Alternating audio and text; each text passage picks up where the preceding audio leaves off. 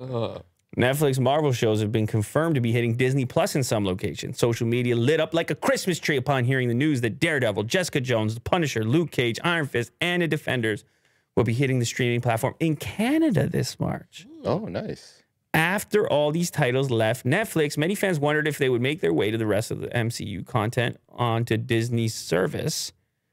It looks like that may be the case now, according to Mobile Syrup, but fans in the United States will have to wait to see more. For fans who have been waiting for this day since the shows went off the air years ago, it's a moment of celebration. Maybe it's an indication. Obviously, the whole rights thing, the whole interworkings of deals, licensing, Marvel, Netflix, and so on.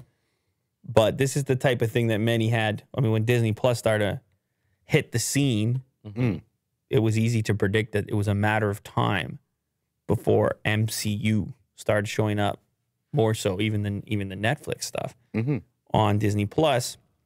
It's almost like those gaming companies. It's almost like Microsoft buying Activision. They're like conglomerates. They're like, no. Cross-platform, available everywhere. The next thing you know, they go exclusive. Well, this is a little bit different, I guess. The streaming, this is more obvious that that's what you would do, because Netflix probably wouldn't be interested in a model that had the rights split up and had it on different places. The streaming platforms don't seem to share at all. Maybe always exclusive. Maybe some movies, but when it comes to the shows, it's here or nowhere, and you got to subscribe to all of them. It's like, geez, man. I wonder how much this deal was for all the shows. Well, I don't know that there needed... Because they funded it, too. I don't know that there needed to be a deal. I think it was probably always temporary licensing. Like, you can have these shows on a platform. Ownership maybe never belonged to Netflix. They would produce it under a licensing deal.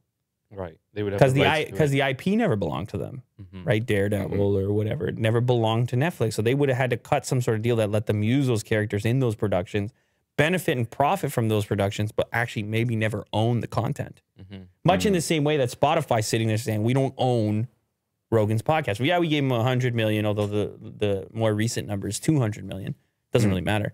We gave him that money, but it's strictly a licensing deal, just so we could profit and benefit in the meantime over the longevity of our agreement. Right.